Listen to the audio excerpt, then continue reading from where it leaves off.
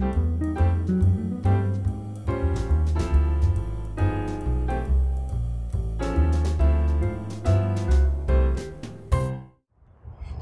y'all. My name is Goldie Winn, and I have been recording YouTube videos for a while, so I'm sure you're familiar with me.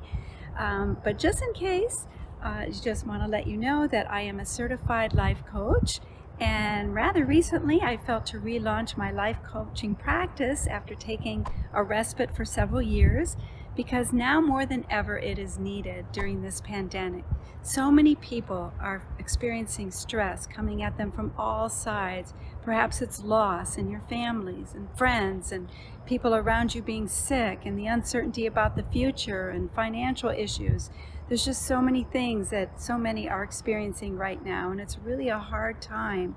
And so all the more reason to take good care of yourself. So today I'm going to give you a little life coaching tip all about self-care. Self-care is really important, and the wonderful thing about life coaching is we focus on the here and now. We're not talking about the future. We're talking about what's going on in your life right now. What is keeping you stuck? What's keeping that train in the station? We want to get it out and moving along.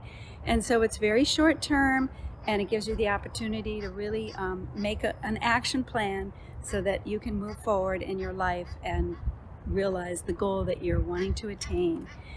And when you think about self-care, one of the metaphors that I like to also look at is when you're in an airplane and you hear the flight attendant say, if we reach an emergency, we may need to lower the oxygen.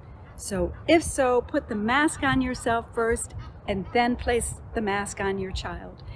And the metaphor there being that if we don't take care of ourselves, how can we take care of anyone else?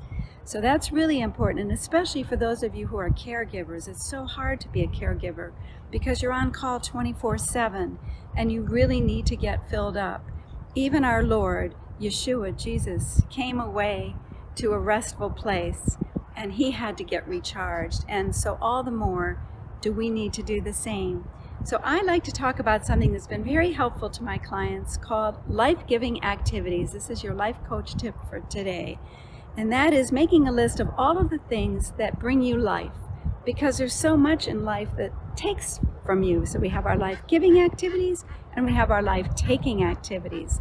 So with the life-giving activities, what might they be?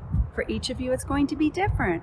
For me, well, it's going to my happy place, the beach, taking a walk in nature, reading the Bible, praying with friends or my husband, singing, playing my saxophone, whatever it might be. Just take a moment and make a list of all those things you can think of that are life-giving, and that list will grow and grow as you discover new things about yourself. And then on the other side of the paper, write down the life-taking activities and make sure that every life-taking activity has a life-giving activity to offset it. That's really important because we really need to have that balance. And so I really invite you to take a moment and do that. And I just want to thank you so much for tuning in today. I just wanted to give you a little taste of life coaching and hopefully encourage you to take good care of yourself, especially now more than ever. It really is important. So please, if you would take a moment and you would subscribe to my YouTube channel, that would be great. If you could hit that notification bell and like the video, and even share it with others, that would be awesome, because we want to get the word out and we want to make sure that everybody is taking good care of themselves during these difficult times. So I want to remind you of my website where you can learn more about my life coaching practice, and that is JaneGoldieWinn.com. And I hope you enjoyed the scenery today. This is behind our condo, and there's just so many lakes behind us, and it's just a gorgeous day, and I thought it would be fun to be outside today. So I hope that you're all taking good care of yourselves. Please do that. Please stay safe. God bless you all, and thank you again for tuning in. Shalom, y'all.